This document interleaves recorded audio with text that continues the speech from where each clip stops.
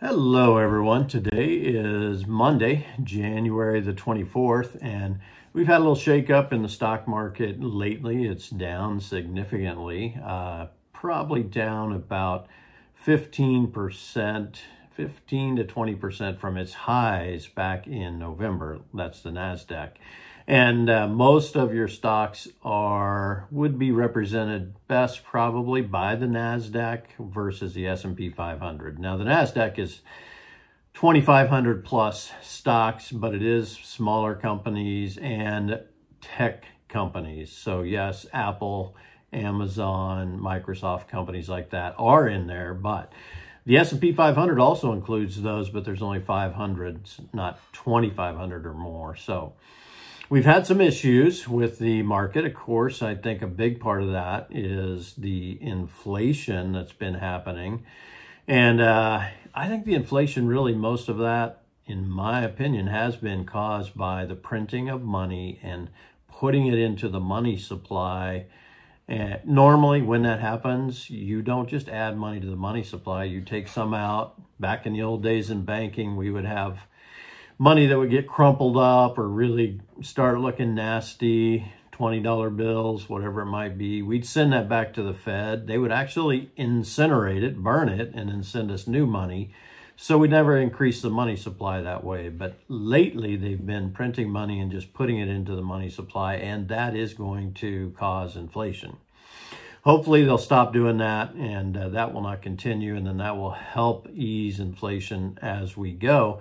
The Fed talking about it, raising interest rates, and that is also affecting the stock market. So we'll see what happens. They're fairly hawkish right now, saying by the end of 2023, they plan on trying to get the Fed funds rate, which is the one they can control, that's currently at about 0%.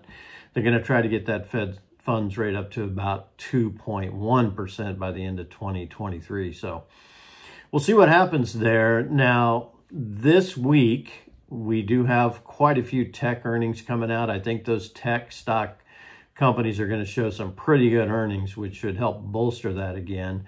Our chief investment officer, as well as our investment team, do believe that we may be seeing the bottom here. Hopefully we saw it last Friday, but may bottom out a little more yet this week.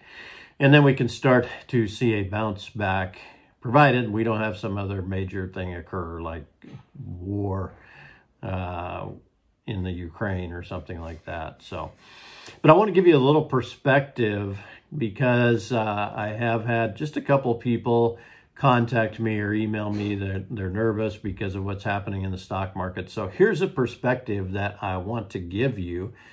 If you take a look at this, this is a 2-year. So if you start right here, right there's a pandemic. This is a 2-year graph of the NASDAQ, which is the top dark blue line, and the S&P 500, which is the lighter blue line beneath it. And that's the last 2 years. This was the pandemic, the big drop. But if you take from right here 2 years ago and go forward to where we're at today, you can see that we're actually up about 47% on the NASDAQ as of today and 33% on the S&P 500. Hey, that's not bad at all. If you actually said almost 50% up for 2 years, 25% a year is pretty incredible, actually. And most of your plans, when we project those growth stocks, we're projecting them out at 7, 8, maybe 9% a year. And right now we're at the last 2 years averaging 25%, even with the drop. Actually, it was up back in November, the high there. It was up almost 70%. So it was just painful to see it coming back down because your portfolios are going down a little bit from the high.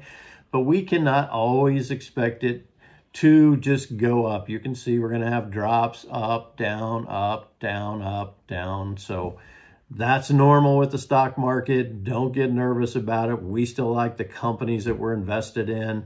You know, I don't think Apple or Microsoft are going to go broke anytime soon. So and you have a lot of your portfolios are invested in some of those bigger tech companies like that. So And also, that's why we have the fixed annuities for a lot of you, because that's safety. That money cannot go down. That's in the foundation of your financial house. So you've got a mixture, and depending on how much risk you wanted to take and how much we thought was appropriate, you've got a bit of a mixture in there of the fixed indexed annuities and the stocks. So we're really safe on one side. That's the foundation, growth in the roof. And we've been pretty much splitting it like that for quite a few years, and it's worked extremely well. We're going through a little dip in the market here, but please don't be calling us to say sell, sell, sell, because you don't want to sell when the market's down.